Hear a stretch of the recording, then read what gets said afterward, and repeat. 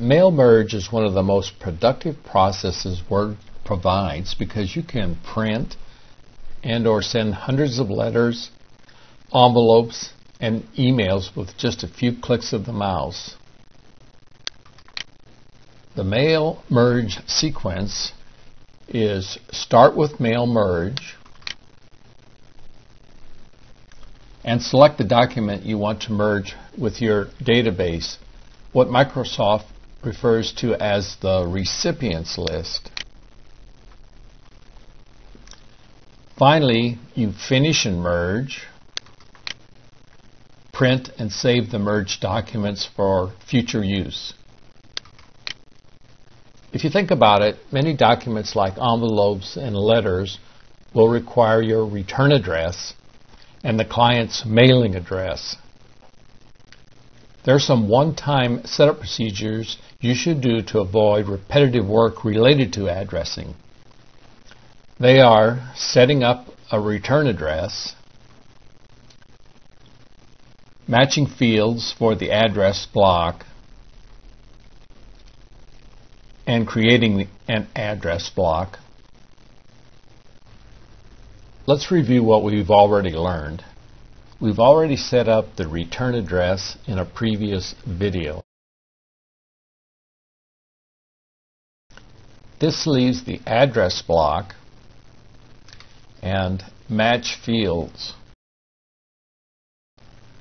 Both take about 2 minutes each to complete. Remember, we already have an Excel recipient list with field names and customer data in each row.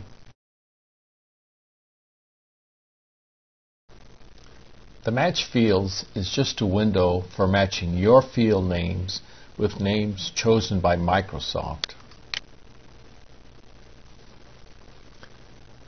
But first, you have to select a recipients list to match.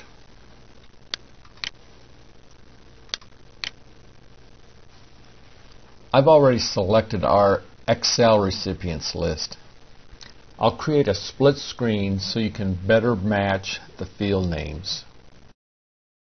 If you have already created an Excel table, it's less problematic for Microsoft to substitute their field names for your field names. This table makes it easy to do.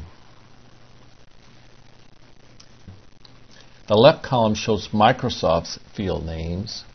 The right column shows your field names. Microsoft attempts to match the field names and does so except for address 1. Notice first name is matched with first in this column. Last name matched with last. Company matches. If we skip down to city, state, and zip match the postal code. The only thing that doesn't match is address 1. We have an address under Business Street, but it didn't match. So if you click the drop-down box and select Business Street, here are all the headers in our Excel sheet. So click on Business Street. Now that's matched. Check the box to always use this matchup for this Excel worksheet. Click OK. Let's demonstrate merge fields with a simple greeting. Click on Insert Merge Field. First, notice you can choose between the database field names in our database, our Excel list, or the Microsoft field names we matched, referred to as the address fields, because these field names are used to build the address block covered next. We'll select the database fields. You can see first, last, so forth, matches our column headings. Insert first, insert last, and close. Let's put a space here. If you do not have the preview results on, you'll see the field names first and last. And here you can click through each row in the spreadsheet. Let's start at the beginning and turn on the preview. And there's Willie Coyote. Click Next, Remington Steel, and so forth. When you click on Preview Results and step through the names, you can see how each row is merged if you were to print a letter. The address block is just a window that saves the format you want for printing your customer's address, or recipient's address as Microsoft refers to it. This saves repeating these steps for every new document that uses an address. Click on the address block and look at the preview box to see the default format. Let's clear all the check boxes and check them in one at a time.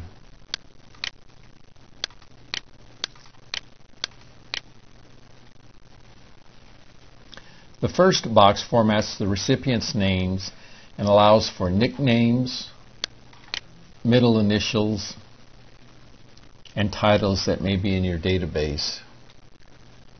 We'll go with the default. The next box inserts the company name,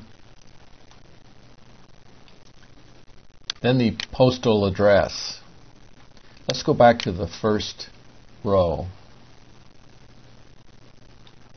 and the second row. You can see each of the rows again. The last box automatically formats the countries other than the USA. For our database, it makes no difference since all the addresses are in the USA.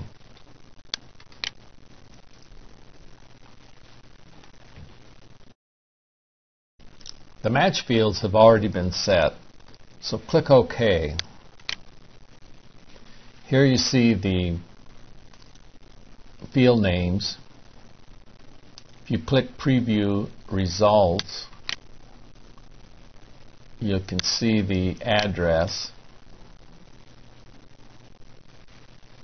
Now we have set up the return address, match fields, and address block for documents when this data applies. We are now ready to start mail merge. And our first document will be a basic envelope.